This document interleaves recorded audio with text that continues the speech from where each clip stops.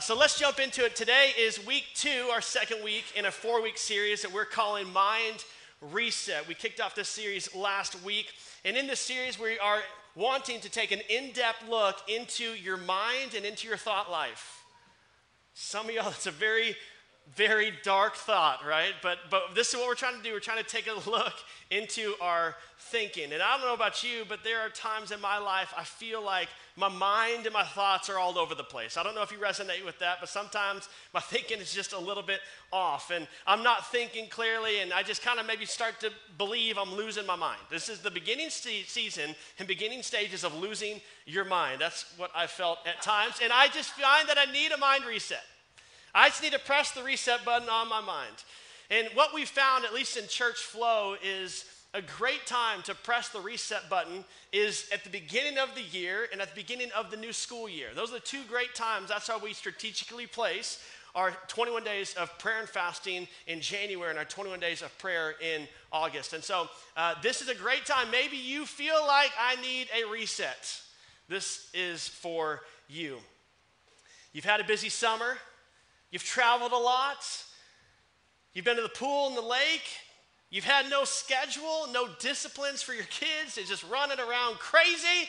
And now it's time to go back to school and press the reset. We need some structure in our life. But because of that and the pace of summer, maybe you just don't necessarily feel like yourself. You feel like your thoughts are things you probably should not be thinking about. And you might feel like you're just going a little bit crazy. It's time to press the reset button on your mind. Maybe you can resonate with this. Maybe you feel like you've been getting the spinning wheel of death. Now just stare deeply into this. No, don't do that. That's really weird and creepy, but actually you can take it off. That's freaking me out. But maybe you just feel like your life is you're getting that just like something's alerting you, telling you it's time for a reboot. It's time for a reset. There's something that's wrong. There's something that's off. We need a reset. And in this series, we're hoping to help you to do that.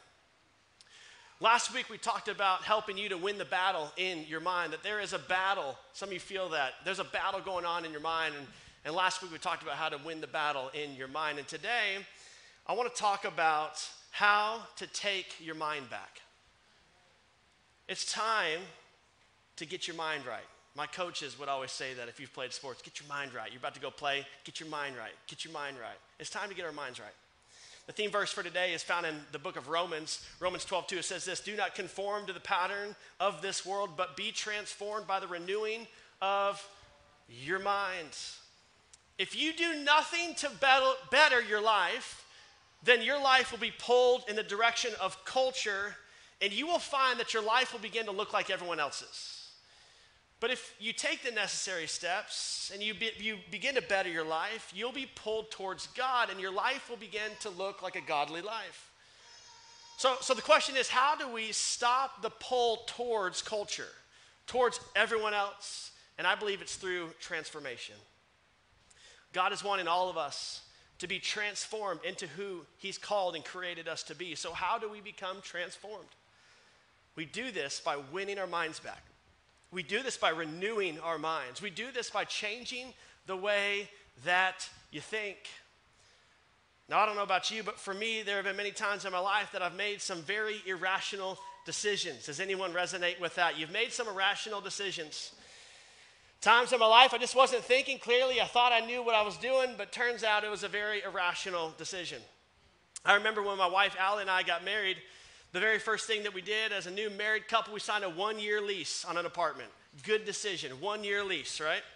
Life was good, we were happy, but over that year, I began to become unhappy at where I was working, at the church I was working at, and I wanted something new. I wanted a change. I knew something was going to happen. I honestly was not that happy in my job during that 1-year season, but at the end of that 1-year season of a lease, my wife and I had that first time home buyer bite. You know, we just wanted our own place. We wanted our own home. And so what do? Remember, I wasn't too happy at my job, and I knew things were not going the direction I wanted to go. So instead of listening to the season of life I was in, we went and did a very irrational thing and bought our first home. Now, sure enough, 6 months into living in that brand new home, I left that church staff. I joined another church staff. And now, instead of having a 5-minute commute to work in Fort Worth, Texas, I was hired on at a Frisco campus, which you know, Dallas at all, that's clearly across the Metroplex. And I had a 1.5-hour drive each way to work.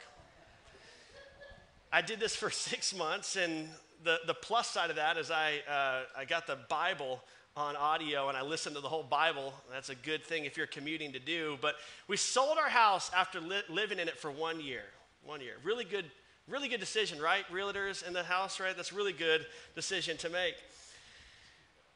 Now, I knew a change was coming, but I bought a house instead. Very irrational decision.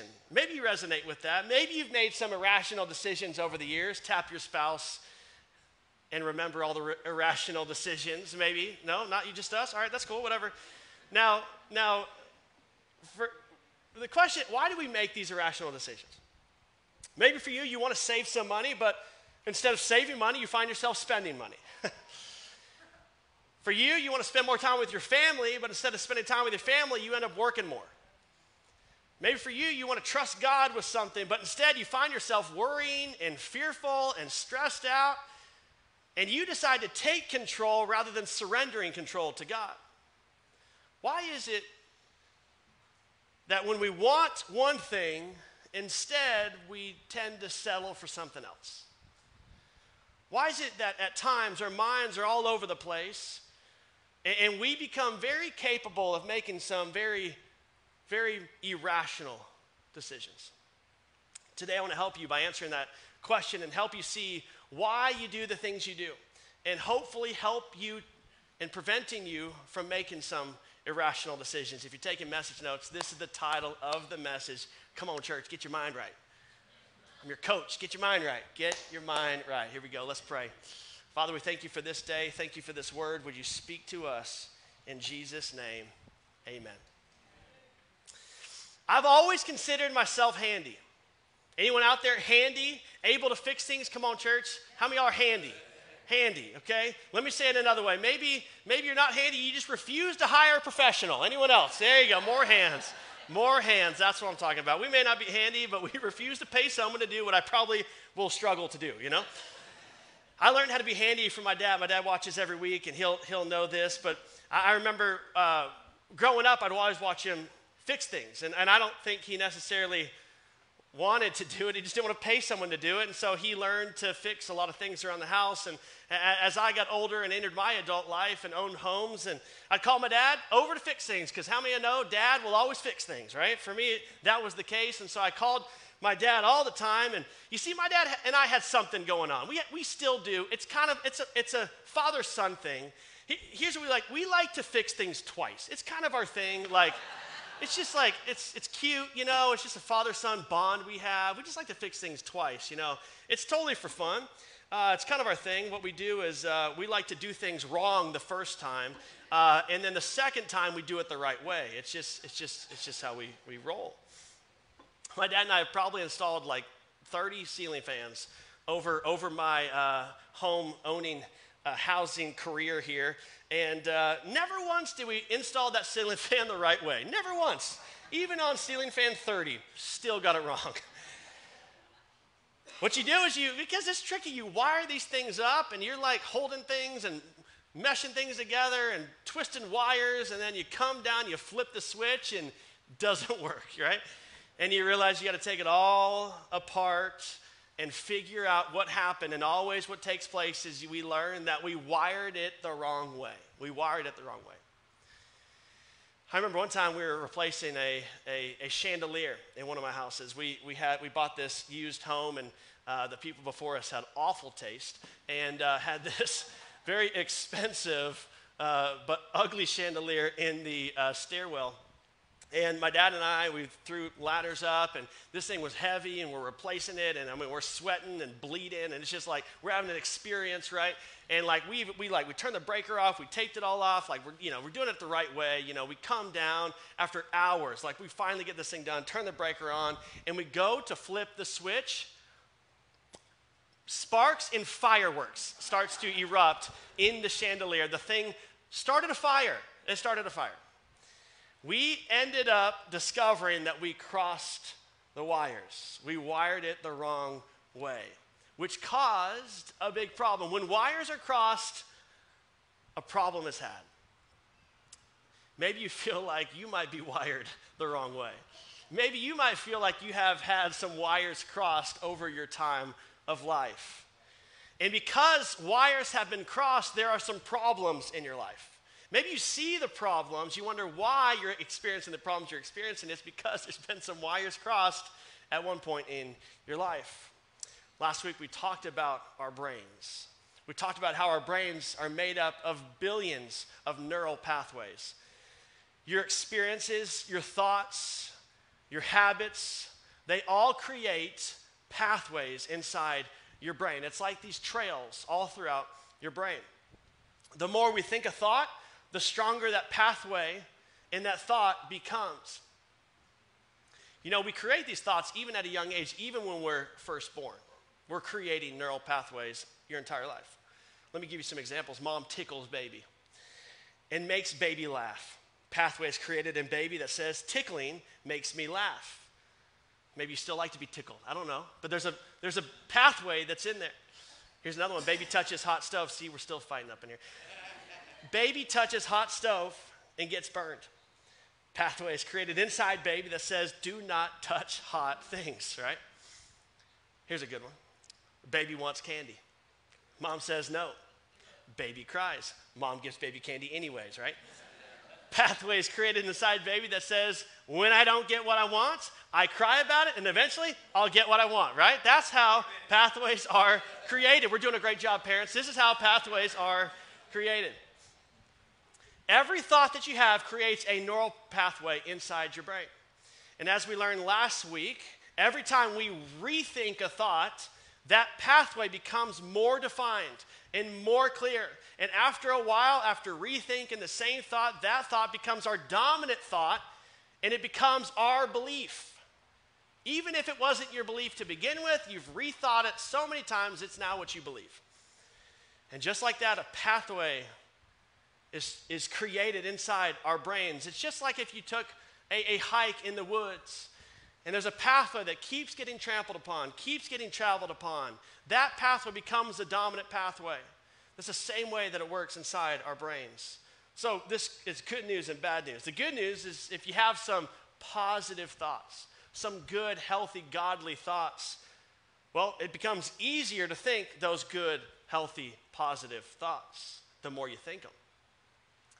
But it's also bad news if you have some negative thoughts, some ungodly thoughts, some impure thoughts, unhealthy thoughts. The more you think those negative thoughts, the more that becomes your predominant way of thinking, and over a while will become your belief structure. So why do we respond irrationally? Why do we behave so poorly at times? It's because wires have been crossed along the way, and now it's time to take back our minds.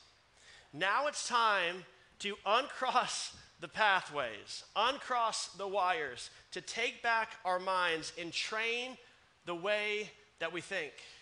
We need to retrain our minds. I don't know if you ever thought about this, but we train our bodies, we also should train our minds. Just like you train your bodies, there is something we can learn from how we train our bodies in the way that we train our minds. Think about how you train your body. Now, when you were younger, you thought that all you had to do to train your body was work out, right? Exercise, run, lift weights, sit-ups, push-ups, do the whole nine, and then you hit 30. And you realize it's not about what you do to your body, it's more importantly about what you put into your body, right? And some of you guys, it doesn't affect you, and I don't know what you did to please God to give you a body of a God. I don't know. But for us, most of us, we have to train, we have to work out. It's more important than what you put into your body. The mind's the same way. What you put into your mind is important. Remember from last week, the life that you have, your life is headed in the direction of your strongest thoughts. Your life, the direction you're going, is because of the way that you're thinking. So what thoughts are you feeding your mind? What are you pouring into your mind? It's time to get your mind right. And to help us get our mind right today, I want to look at the Apostle Paul. Last week we talked about how we will study his life throughout this series because it's pretty amazing. He had an unhealthy way of thinking. He was torturing and murdering Christians, and God got a hold of him. God transformed his life. And then now we see him as this amazing godly man with amazing godly thoughts. What happened there? So today I want to look at the book of Philippians in chapter 4. And just to give you context for this verse, Philippians 4, Paul was writing this from a prison cell awaiting his execution. I don't know what your thought life would be like, where your mind would be at, knowing that you are going to die for a cause that you believe in. And this is what Paul said. And now, dear brothers and sisters, one final thing, fix your thoughts. Fix your thoughts. That phrase is something I've been thinking about all week. Fix your thoughts. Fix your thoughts on what is true and honorable and right and pure and lovely and admirable. There's some good things. Fix your thoughts. I think it's time for some of us to fix our thoughts. So what do you fix them on? He did not say to fix them on your problems, your stress, your fears, your worries. He said, no, fix your thoughts on what is good. Think about this. You only need to fix that which is broken. So if you have some broken thoughts today, it's time to get them fixed. The New King James Version, instead of using this terminology, fix your thoughts, uses this word, meditate on what is good. Meditate. Meditate, what is that? What's Gosh. I apologize. These cats, man. I'm so allergic. What's meditation? Meditation is to focus one's thoughts. Now, when you hear that word meditation, you might be thinking like yoga, Eastern meditation, but that's not what we're talking about. Eastern meditation is emptying one's thoughts. Christian meditation is not emptying one's thoughts, but filling one's thoughts with the Word of God. So Paul's instructing us to meditate, to fill yourself with the Word of God. And when we fix our thinking, we do so by meditating and focusing on the truth of God's Word. Instead of allowing our thinking to control us, we take our thoughts captive. We focus them on what we want our thoughts to be focused on.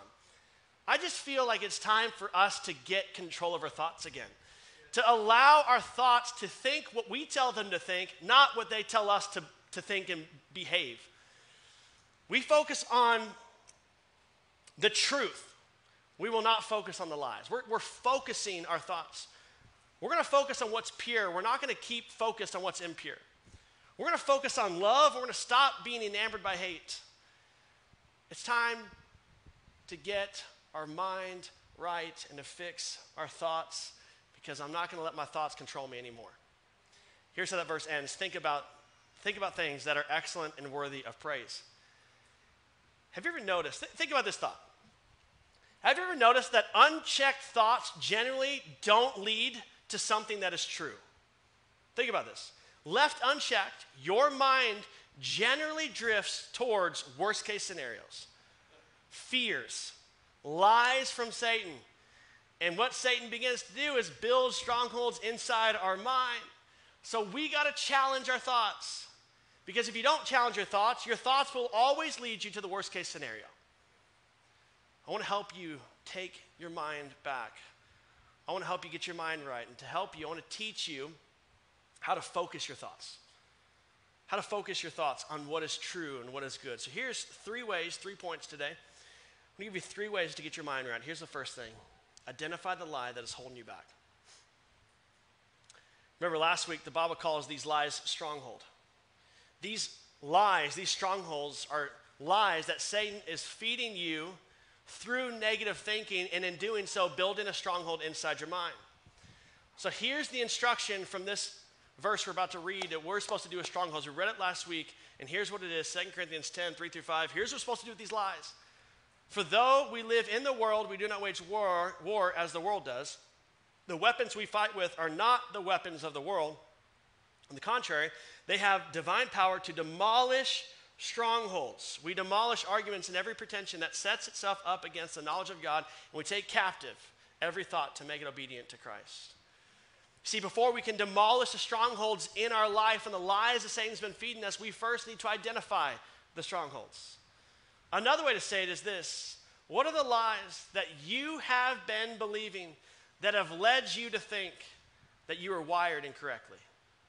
Maybe you've had that thought, there's something off, there's something wrong. What are the lies that you've been believing that led you to think that? Maybe for you, you would say, my dad has a short fuse, I got a short fuse, my kids got short fuses, we're just angry people, we're Irish, It's just how it's going to be. Or maybe you would say you've tried for years to overcome an addiction. You've tried everything. You've given it to God. You've had people pray over you. You got the book. You got the self-help podcast. You went to counseling and you still struggle. I guess I will always struggle with this sin and addiction. Or maybe you might say that I've tried to be close to God, but then something always happens. I get attacked and we just drift away. I guess I'll never have a good relationship with God. I don't know what your lie is that you've been believing today, but I think you owe it to yourself to figure it out. What is the pathway that he continually leads you down that is negative and destructive? What are the thoughts that he's using to control you and control your thought life? Another way to say it is, what is the one thing that is holding you back from a relationship with God? I think that's what we're after. We want to have peace in our relationship with God. What is the one thing that is preventing you from having that? You see, we cannot fix what we're unwilling to identify. So if you're not where you're at or where you want to be with God today, you owe it to yourself to figure out what is standing in the way of a thriving relationship with you and God. Why settle for this when you know God has something better for you? You see, Paul too had to identify the lies that Satan was using to control him with. You see, Paul was a Roman citizen who was on his way to becoming a rabbi, just as Jesus. But he saw Jesus as a threat to Judaism. And he was believing this lie from Satan that Jesus was a threat. So Satan used Paul, then Saul, to try to demolish the Christian church and in turn take care of Jesus. Now, his name was Saul before he was converted, so Acts 8:3 kind of gives us one of his agendas, but Saul began to destroy the church. Going from house to house, he dragged off both men and women and put them in prison. He was being fed these lies from Satan. And Satan used him to hinder the gospel. He used him to hurt and kill Christians. But then God got a hold of him. You see, I want to look at this story today. It was on the road to Damascus. God got Saul's attention by blinding him, which is ironic because he blinded him in the physical, but blinded him in the physical, opened his eyes in the spiritual. Saul could actually see Jesus in the spiritual, even though he is blind in the physical. I want to read you an account today. We'll study it today. Acts 9, starting verse 1. Meanwhile, Saul was still breathing out murderous threats against the Lord's disciples. He went to the high priest and asked him, look at this, for letters to the synagogue in Damascus, so that if he found any there who belonged to the way, that was the church, the movement of Jesus, whether men or women, he might take them as prisoners to Jerusalem. He was so connected, he went to the government and asked them for tracking devices, for papers on the church so he could prosecute them. As he neared Damascus on his journey, suddenly a light from heaven flashed around him. He fell to the ground and heard a voice say to him, Saul, Saul, why do you persecute me? The lie is being confronted right now. Who are you, Lord? Which is funny because he didn't introduce himself. He knew it. Are you God? Saul asked. I am Jesus, whom you are persecuting, he replied. There's the truth. You're not persecuting these people who you're trying to better you're trying to better this Judaism movement. You're trying to better God. No, you're persecuting me. I'm the Son of God. It was in that moment that the stronghold that Satan had built up in Paul's life was destroyed.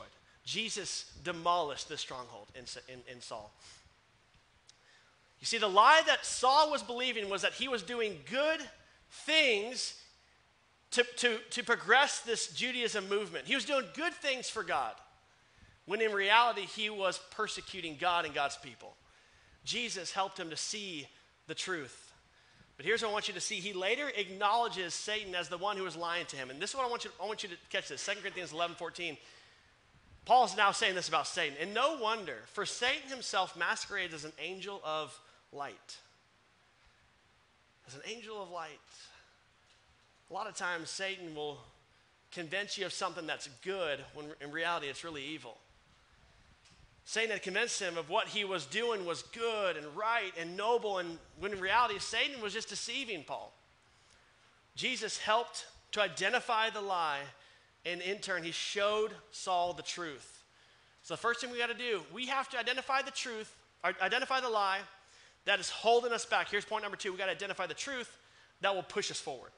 There is something that Satan is using to hold you back. You're being held back today by a lie of Satan, and God wants to step in, reveal the truth to you that will propel you forward. I want to get practical on this point.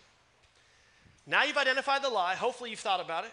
You need to identify the truth, and that's not it. Once you've identified the truth, you write down the truth, you think about the truth, you confess the truth until you believe the truth. So think about this. You write it, you think it, you confess it until you believe it. You write it, you think it, you confess it until you believe it. We're replacing the lie of Satan with the truth of God's word. So we're going to identify the truth, the lie. What is Satan lying to us about? We're going to replace it with the truth of God, and then we're going to write it down. We're going to think about it. We're going to confess it until we believe it. And as we do that, we continue to do it. We are creating these new neural pathways inside our brain. We're going to do it over and over and over until we actually believe it. Let me get practical. Let me show you some examples of what this might look like in your life. Here's the lie that Satan has built in you. Here's the stronghold he's established in your mind. God has forgotten about me. Maybe you've felt that before. What I have done, in each of these, I'm going to give you several examples. I just went to the Word of God and created my own truth to combat that lie. Here's this one. Here's the truth. God loves me unconditionally. He is working all things for my good. He has a purpose for my life. He will never leave me nor forsake me.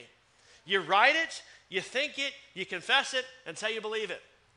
Here's another lie. I'll never be enough. Here's the truth. I'm chosen, and I'm set apart by God. He calls me his special possession. I am blessed and anointed to fulfill his plan for my life. His power is made perfect in my weakness. Where I am weak, he is strong. I just took scriptures, y'all. This is just the word of God in action. Then you write it down, you think it, you confess it until you believe it. Here's another lie. I'll always be stuck in sin. Here's the truth. Sin has no power over me. Jesus died to set me free from my sin. His grace is sufficient for me. I am an overcomer and a new creation in Christ Jesus. You write it down, you think it, you confess it until you believe it. Here's another one. I'll always be sick. I'm always going to sneeze up on stage. It's just how allergies. I'm declaring I am the healed of the Lord. By his wounds I am healed. Healing is the children's bread. He restores my soul. He strengthens me. He sustains me. He is near to the brokenhearted. You write it, you think it, you confess it until you believe it. Here's the final one I want to give you. I'll always live in fear. I'll always live in fear. Here's the truth. The peace of God lives on the inside of me. He holds my future because of Christ. I am not anxious about anything. He is with me wherever I go. I'm going to write this down. I'm going to think about it. I'm going to confess it until I start to believe it. What are the strongholds in your life, these lies that Satan has created and have created a cross of wiring? You got to identify it. And once we identify it, we're going to speak it. We're going to find the truth. We're going to claim this. We're going to think about it. We're going to confess it until we believe it. You know, Paul had to do the same thing. Paul was blinded by Jesus, and it exposed the lie of Satan. And Jesus brought the truth that Paul needed. In Acts 26, Paul was telling King Agrippa about this conversion experience, about this blinding experience. And I want you to see, we know that Jesus revealed the lie, but in this account, he actually gives the truth as well. It's in Acts 26, starting in verse 15. Then I asked, I just love this. He's telling the king this. There I was, you know. Then I asked, where are you, Lord? I am Jesus, whom you are persecuting.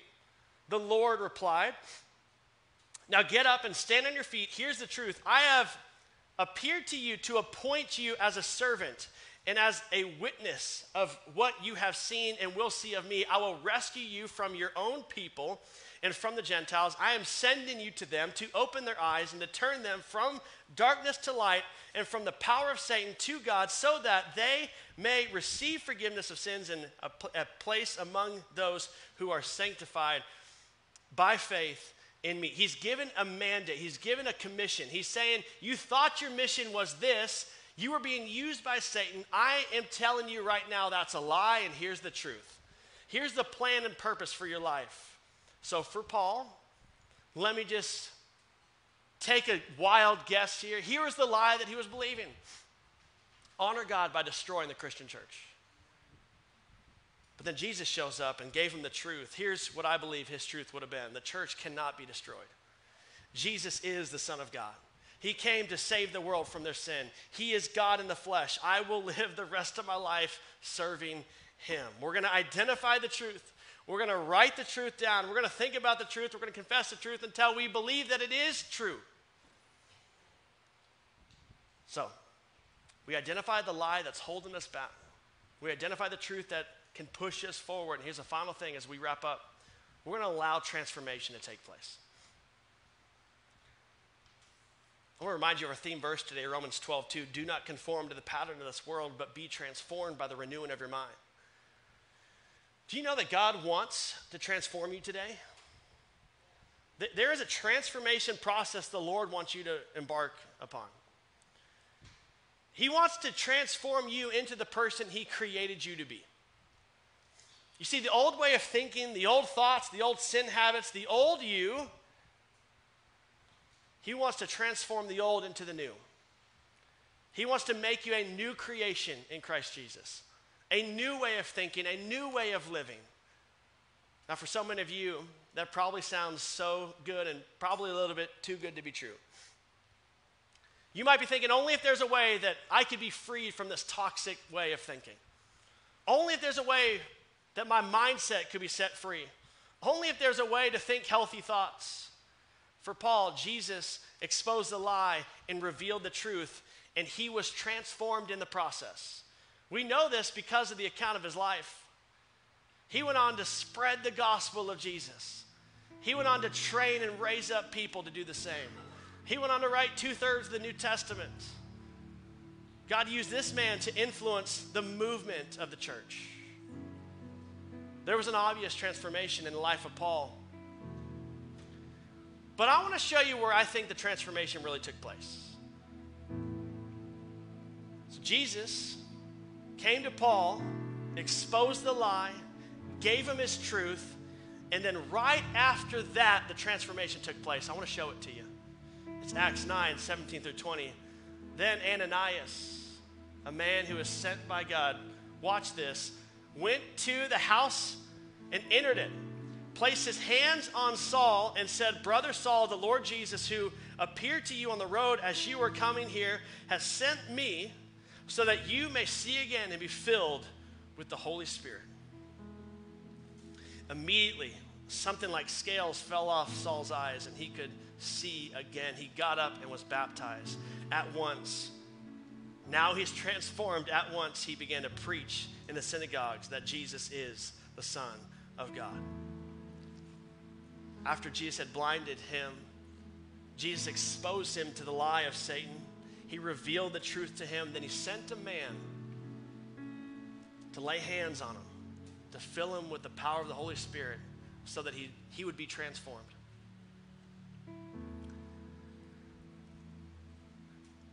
I know for me, I've been lied to by the enemy at times in my life.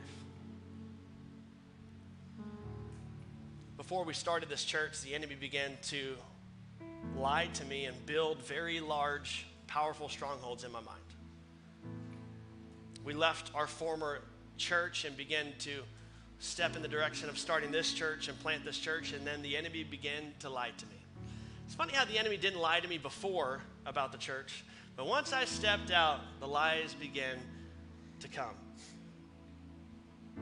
He began to lie to me and say, you're all alone. You don't know what you're doing. You don't know how to start a church. You're too young. You're too inexperienced. No one will listen. No one will come. No one will be there to support you. No one will have your back and cover you. It makes me wonder about Peter. When Peter stepped out of the boat, I don't think he had the thoughts and the fears and the lies flood his mind until he stepped out of the boat. I think all the lies that come, they come when you choose to step out in faith. So if you're in a moment today where you're at this crossroads, you're going to step out in faith, get ready for the enemy to begin to lie to you. Because he's not lying yet, but as soon as you step out, the lies will come.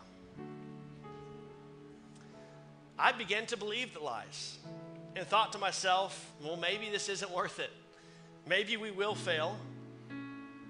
Austin's one of the hardest cities to plant a church in statistically.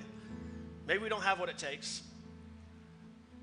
But then, 2 men of God came into my life and changed everything.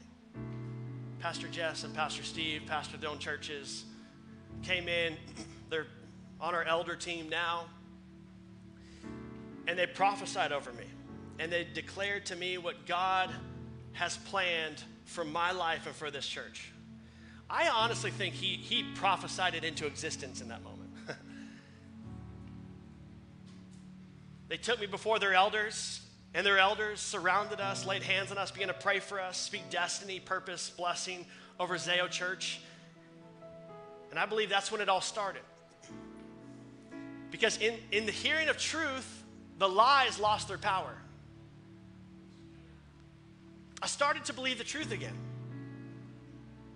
I needed someone to declare that in my life and speak it over me so I could believe it. I believe that God had a plan for our life and a plan for Zeo Church in this region. But then something even more powerfully happened that changed everything, in my opinion. They came to me one day. Okay, I've been in ministry since I was 16, been pastoring since I was 21. And they came to me and said, Jared, has anyone ever laid hands on you, prayed for you, commissioned you to preach the gospel, ordained you as a pastor? And in all my years of ministry, no one's ever done that. And so what they did was they brought us before their church. This is right before Zeo started. Brought Allie and I up on stage. Their team of elders, 20, 30 people got behind us. The church was all right here, extending their hands. They laid hands on us and they blessed us. They ordained us. They commissioned us to preach the gospel and set us in as pastors of Zeo Church before there was a Zeo Church. That was the day everything changed. And I, like Paul, as I was being prayed over, I just believed and saw the scales falling off my eyes. The enemy has no power over me when I know the truth, because he has given us the truth, and the truth is freeing.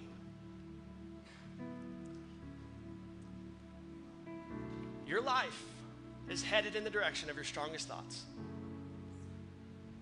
You owe it to yourself to identify the lies that Satan is feeding you and replace it with the truth of God. Once we've identified it, we're going to write it down. We're going to think about it. We're going to confess it until we believe it. And once we do that, we're going to let others pray for us. We're going to allow transformation to take place and allow the Holy Spirit to fill us to the point where scales will come off our eyes. You're in a church that believes in the power of the Holy Spirit. I can't in any good conscience, stand here as a pastor and ignore that scripture. Jesus thought fitting enough to send someone to lay hands on a man and pray that he might be filled with the power of the Holy Spirit. And then he was baptized. That'll mess your theology up.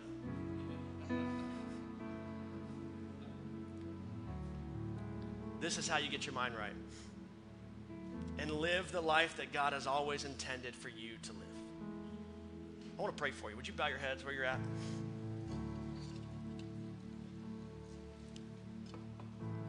Now, I don't have a lot of me in here, so I'm gonna extend my hands and I'm gonna pray for you just as if I was standing over your shoulders, laying hands on you.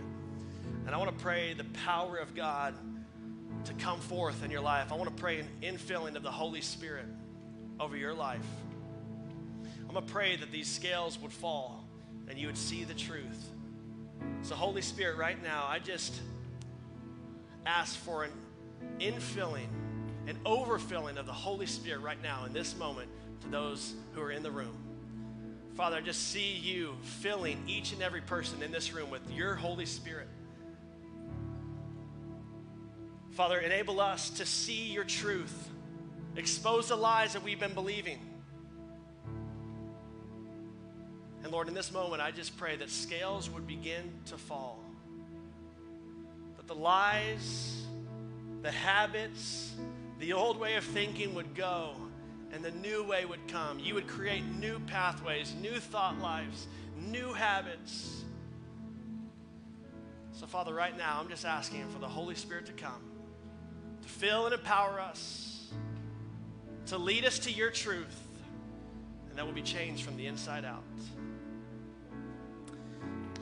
And I want to close like I always do. I just want to pray for those who have never made a decision to follow Jesus. Tara kicked us off and just asked if you've never believed in Jesus, that the Lord would begin to soften your heart, that maybe you haven't been living for Jesus. Maybe you find something missing in your life. Well, today I want to give you an opportunity to invite Jesus into your heart.